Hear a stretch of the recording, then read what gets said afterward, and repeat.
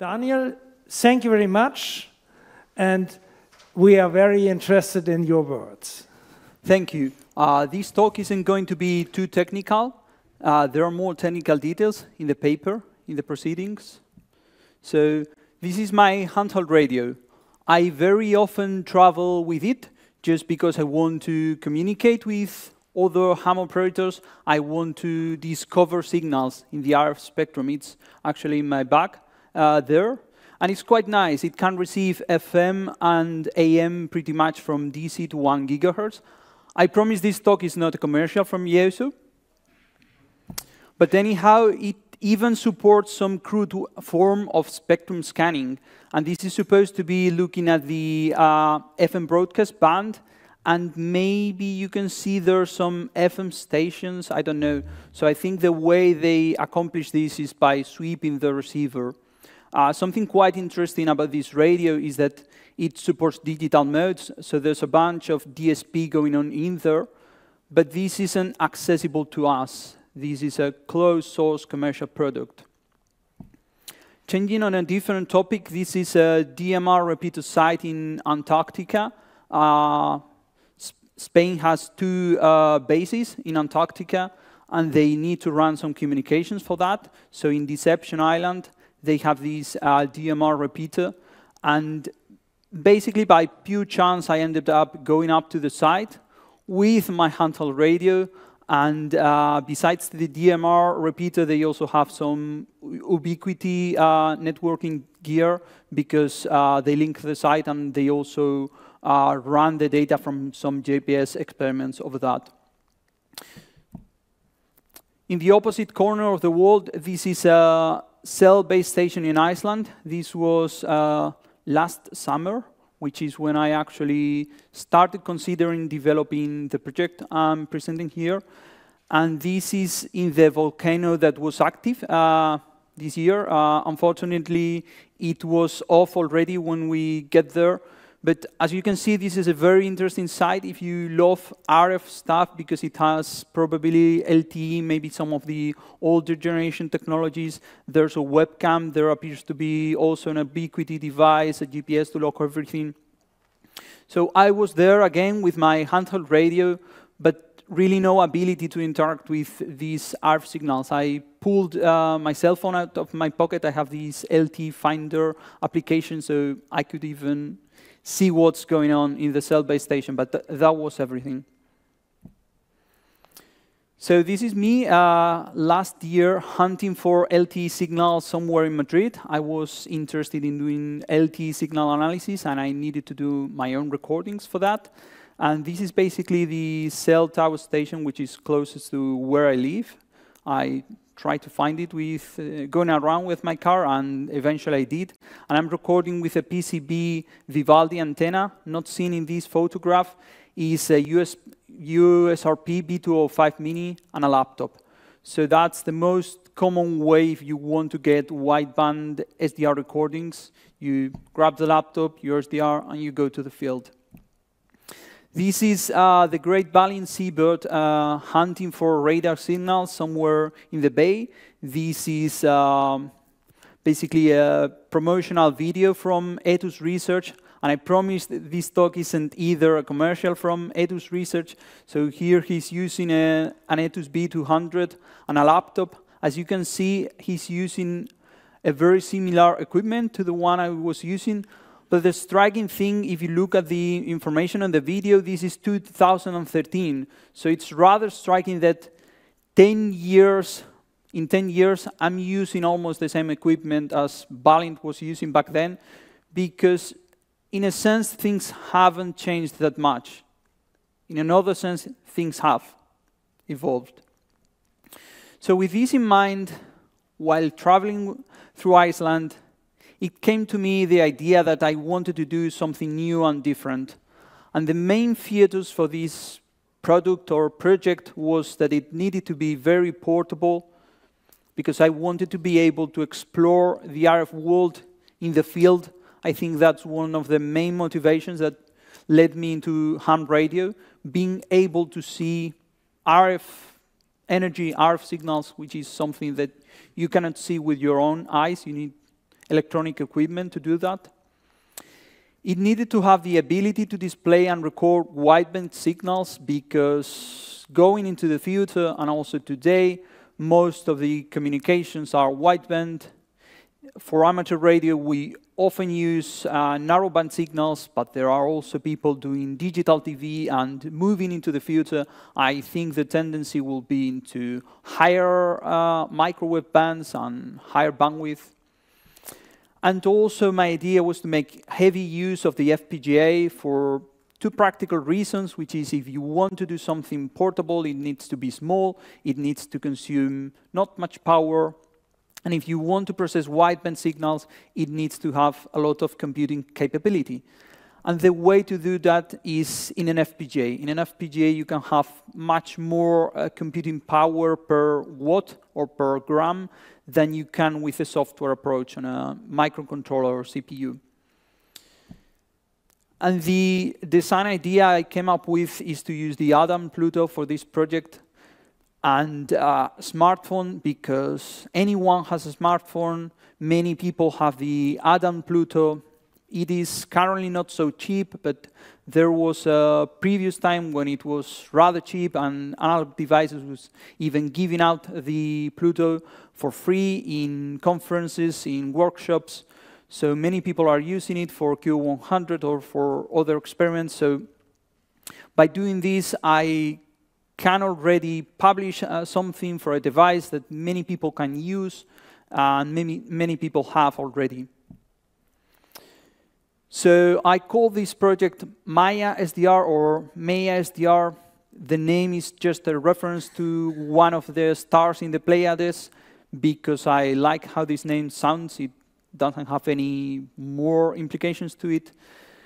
And it is an open source FPGA-based SDR project.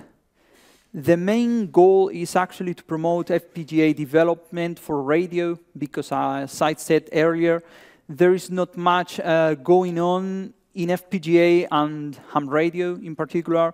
There is a lot of software development. There are many different SDR applications. There is actually some reinventing the wheel in software, and I don't think this is a bad thing. I think this is a good thing. It's good to have diversity. But if you look instead of the software to the FPGA world, there is not so much going on. So I think there is the need to kickstart this ball rolling, because there's also something about the hardware and the FPGA designs. There is not so much SDR hardware which has a good, capable FPGA, because there are not so many FPGA designs or open source designs available for that. So why would you build the hardware if you don't have the FPGA designs? So that's the idea, to get the ball rolling, and also to initiate a collaboration between the SDR and the FPGA communities. There is a very thriving open source FPGA community who is doing wonderful projects.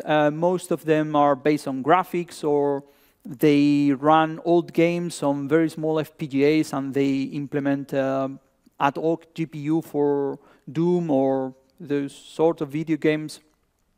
And there are a few people who are involved in both worlds, both SDR and FPGA, doing open source designs.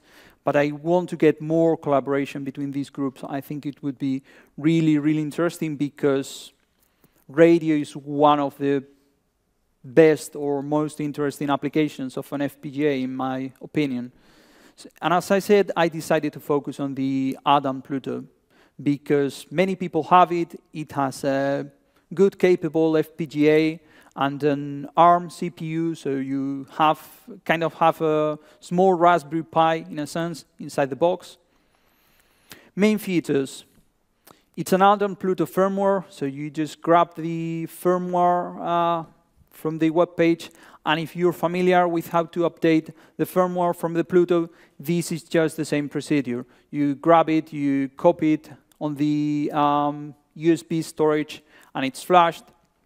And it's easy. Many people have already installed Maia SDR on the Pluto, and I haven't had a single question about someone getting stuck and how do I do this. So this means it's easy. The instructions are working for everyone. So I'm happy about that.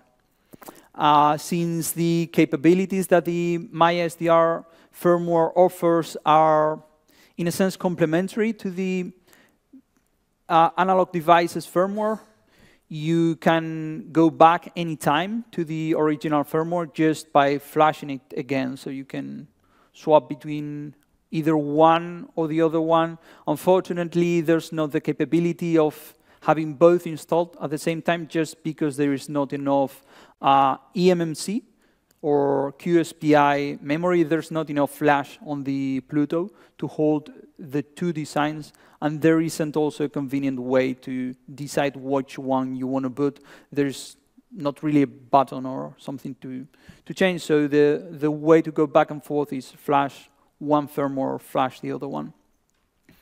It has a web user interface, so that means it can really be used from any device. It can be used from your phone, from your PC. You just need to run a network connection to the Pluto, which can be the USB cable, as I'm doing here for the demo later on. Or if you're using this remotely, you could have an Ethernet adapter on the Pluto, which many people do, and then connect by Ethernet through your computer or through anything, or perhaps even through the internet. The reason of doing a web interface is because if I want this to be used from many different platforms, I would become crazy if I needed to do an Android app, an iOS app, a PC application, a Linux application. So I think the web is really a good way to get something which is cross-platform and works for everyone. I did a little bit of web design 15 years back, I think, and really the state of web development has improved a lot. The kind of things you can do today are really, really awesome. The actual features it currently supports is a real-time waterfall display of up to 60 megahertz or so. That's what the chip inside here allows. And if you use the Pluto with the usual firmware, you can only access about 4 megahertz of that because your IQ samples need to pass to the ARM CPU, then they need to go through the USB 2 connector and thingy, so there are bottlenecks on that.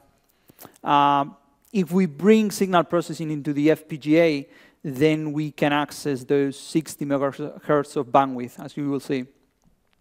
And also you can do IQ recordings at that rate.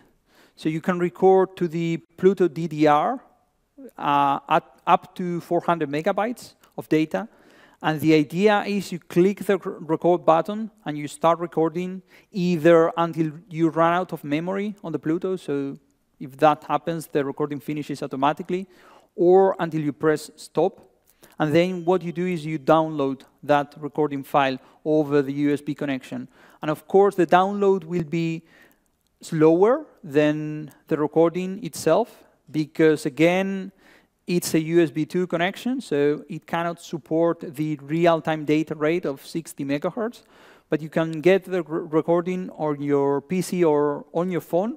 So coming back to those examples in Iceland or in Antarctica, if I had this Pluto device with me in my backpack, what I would have done was pull out my phone, pull out my Pluto, connect them, and just click record, copy to the phone. And I can even do that many, many times because these days phones have 64 gigabytes of flash or something. So you can do many recordings in that way. And I think that's wonderful for people going in the field trying to capture some signals. Wideband especially, but also narrowband if needed. This is a deployment diagram of the components. So you have the Zynq, which is the FPGA chip. As I said, it has an FPGA and an ARM CPU. And the component of Maia, which runs on the FPGA, is called Maia HDL. That's the FPGA design. Then there is a software application running on the CPU, which is called Maia HTTP. And it's called HTTP because it's a HTTP server. That's the way you can access it through the web browser. And then on your portable device or on your computer or any machine, you run your web browser. and you run Maia WASM, which is the web user interface application. So Maia HDL is implemented in Amaranth, which is a relatively new open source FPGA design language and also toolkit, which is based in Python. And that's interesting because not so many people are familiar with Verilog and VHDL, which are the usual languages for designing FPGA on the industry, but many people are familiar with Python. So I think that lowers the entry barrier to FPGA design. And for me, it's also a much more capable tool because in Python, you can do wonderful things you cannot really dream of doing in Verilog or VHDL, just because Python is intended as a wide-purpose programming language. And I do exploit that in Maia HDL. There are examples in some letter I published a few months ago. The software is written in Rust. Rust is a very nice low-level system language which tries to fix some of the shortcomings of C, in particular regarding memory management. It is much more difficult to get segmentation faults or other kind of issues when programming with Rust, but still you get the same level of performance and low-level access to the hardware. You need it here where you are accessing FPGA registers and DMAs. And the web UI also is implemented in Rust. These days, you can do web development in almost any language because there is something called WebAssembly. And WebAssembly is some kind of abstract assembly for an abstract machine that runs in the web browser. And you program in Rust or in C++ or in anything, you compile to WebAssembly, and then it will run on the web browser or on any kind of platform having a web browser. So main features of the FPGA design. It has a custom FFT core, so this is done completely from scratch. It doesn't use any of the Xilinx IP cores. Everything is open source, everything is Amaranth, everything is backed by a simulation to check that it's working correctly. And the FFT core is using a spectrometer. That's the kind of thing that computes your waterfall, which then you display on your device. And there are custom DMAs to move the data between the FPGA and the DDR memory, which then the ARM CPU can access and move the data into your computer or phone. These custom DMAs are done focusing on really, really low resource usage. And I'm speaking about 20 or 30 lookup tables. If anyone knows, lookup tables is the unit of resource usage for FPGA. So this is really, really, really small, but still you get very good performance out of it. And we need to do that because the FPGA on the Pluto is not particularly large for Xilinx standards. And if we want to build up more capability, we need to be careful about how we use these resources. Otherwise, we would run out of space. Here is a diagram, a Vivado diagram of how this looks like. I'm not sure if it's good on the screen. Yeah, maybe. So what we have here is the Zynq processor. This represents the ARM CPU. You always have it in this kind of designs. Here in blue is the Maia SDR IP core. And here in yellow is some IP core from analog devices, which is used as an interface to the AD9361 or 363 on the Pluto. That's the radio frequency chip. So this in yellow is the same that you have on the analog devices FPGA design for the Pluto firmware, for the default Pluto firmware. But I have tweaked the options to reduce the FPGA usage, because if you take the analog devices FPGA design, it's already full. You cannot fit anything more, so you need to throw away a bunch of stuff which is not needed for this. And you need to reduce the options of this block in yellow to be able to fit more stuff. This is how the design looks on the FPGA. So here you can see the utilization. As you can see, there's plenty more space available. We're only using about a quarter of the FPGA resources, except for I/O pins, but that's your physical pins on the FPGA. Of course, we're using most of them. And then in blue, you can see the Maia SDR IP core. So that's using less than 50% of the FPGA. This block in yellow is, again, the interface to the analog devices chip. As you can see, it's huge. It's not doing much more than moving data back and forth between the RF chip and the FPGA. So by having a custom interface, we would be able to reduce this usage. And here in orange, we have something which is called an interconnect that is used to interconnect the communications of all the blocks on the FPGA with the CPU. That's also Zynq IP core. And again, it's huge. Zynq IP cores tend to be rather large, rather easy to use, and they have multiple options in case you need them. But again, in the future, having a custom interconnect will make it possible to reduce this to a significant fraction of its current size. Very, very quickly, because I want to have some time for the demo, Maia HTTPD, again, this is the application that runs on the ARM CPU, controls the IP core, serves your web user interface, and uses a REST API for control and a WebSocket server to stream the waterfall data. That means that it's really easy to access this application from a Python script, for example. And I do have at home a system which is monitoring the usage of the wideband transponder on Q100. That's just a Pluto, which is connected to my home network. And I have a Python script running on a PC, which is grabbing data. It's 30 lines of Python or maybe 20 lines of Python, grabs data, writes on the disk. And that's all I need to have the registry of how the wideband transponder has been used over time. Maia WASM is the user interface. And you can see here a screenshot used in a phone. And the way to display the waterfall in your phone is to use WebGL2. So that's kind of OpenGL, GPU graphics programming, but for the web.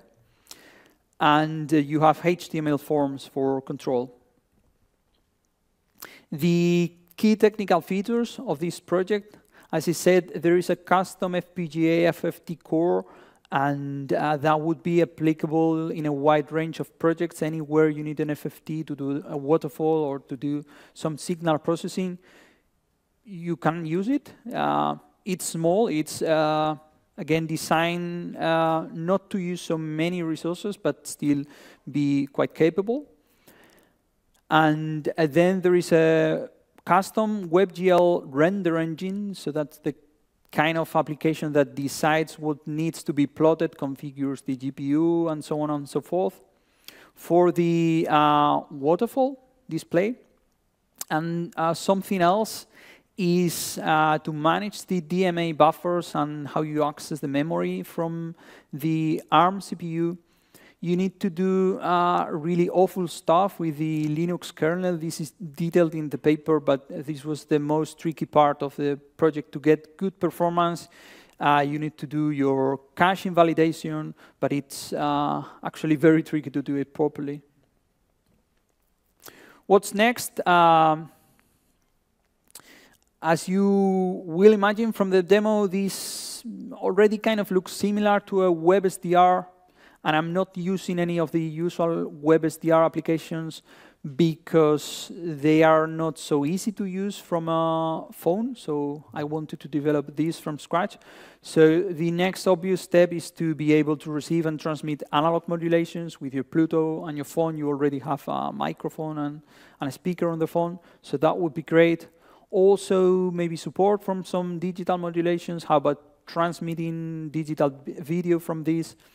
There's also Phosphor. Phosphor is some kind of more advanced waterfall display in which you can see signals which are very brief, so pulse-like signals or very short packets. This is under development. So there is an FPGA design for some Etus devices, and porting this over to the Pluto was an idea of Sylvain TNT, who is the author of Phosphor, and myself a few months ago. So this might happen. When? Who knows? So live demo, a couple minutes. There's something I want to show. This is the Maia SDR webpage, and there's a waterfall demo. So maybe this will load, it depends. Yeah, it's loaded. So with your phone, with your PC, you can run this. It's a demo just of the waterfall. It has a pre-recorded waterfall. It's actually a JPEG file looping back, but you have all the controls, so you can zoom in, you can pan around, and you can really see how this looks on your device. But for the Pluto, let me open this up and see if it works, or if we have demo effect. Let me ping it. Yeah, this was working before.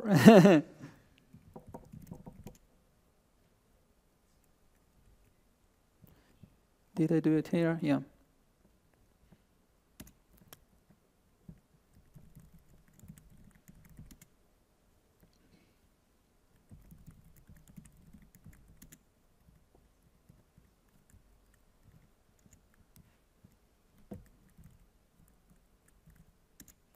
We do have ping.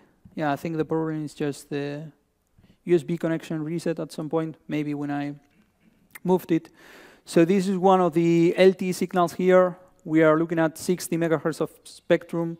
We can zoom in, we can pan around, and we can even hit record, and it will do a wideband recording of 60 megahertz for us. As you can see, it's really short. It's just a few seconds. That's what you can feed in 400 megahertz. And then you can go to the recording menu and say download recording, and it will take maybe 30 seconds or so to record. And I'm showing this with the PC because I do not have a way to share screen with the phone, but there's a video of me using the very same thing from the phone in the Maia SDR webpage. And that's all I had for today.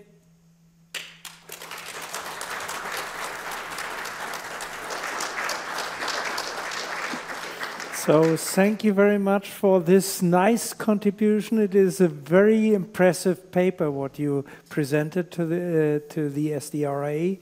And of course, your demonstration shows that you are really a paper which should take the Ulrich Rode Award. Thank you very much for that. Well deserved. Yeah. I have a question personally. From my experience with Pluto, I fear all time the limit of the USB transfer with USB to Ethernet connector. Mm-hmm. So how do you break this? I do not, so because I cannot. Yeah. So what is happening here is when you download the recording, it's downloading at about 10 megabits per second. Yeah. As you saw, that's a recording that took maybe a couple of seconds to make and 30 seconds to download. And the other thing which is going through the USB connector is the waterfall data. But the waterfall data is not so much traffic. This is limited, yeah. Okay. Yeah.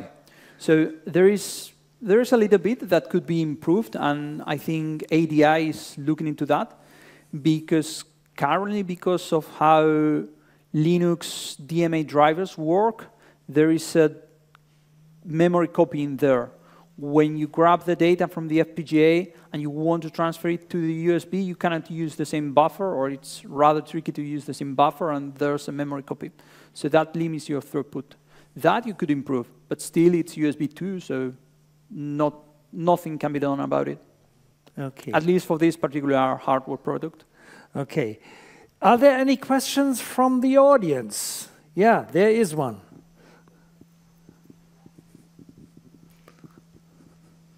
Thanks for the great project. I do not have an ADALM Pluto at home, but I do have a Pluto Plus. So would that firmware of yours work on that hardware as well? The very exact same firmware doesn't run because the FPGA pins are different. It's not exactly the same FPGA package. They use the different package. So that means you need a different FPGA bit stream. And there is actually an open issue on the GitHub repository because someone asks the same question. I want to have this running on my Pluto Plus. And what I said is, I do not have a Pluto Plus. So what I need is from someone from the community that has a Pluto Plus and the interest to test not only this first release, but releases as they keep coming, because otherwise your support for the Pluto Plus will break eventually, to be interested in testing this. I can help with making the firmware. There are not so many changes that need to be done, but someone needs to be testing. Okay, so then let's have a chat about that afterwards. Big invitation to sponsor him a Pluto Plus. No, please, it's better if someone does and the work is shared, because there is only a limited amount of work that a single person can do. Okay. We have questions from the chat. So one question, SV3EXP, is it feasible that an FT8 decoder-encoder can be implemented in FPGA? Good question. An encoder, certainly, because it's just an FSK thingy and it's very simple to do. A decoder, I'm not sure, because if you want to use the same kind of decoding algorithm which is available on WJSTX, then that's quite focused on a CPU implementation. So you have all your samples in a buffer, you run some FFTs, you do something, you do signal cancellation, you do something else. So I don't know. It would be certainly tricky to do it on an FPGA, but for sure it's possible with enough work and large enough FPGA. Okay.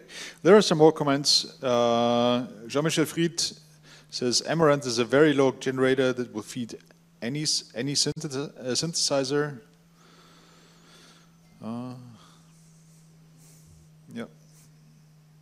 Yeah, and the people in the chat are communicating between each other. Okay. that should be interesting. That's a good point of view.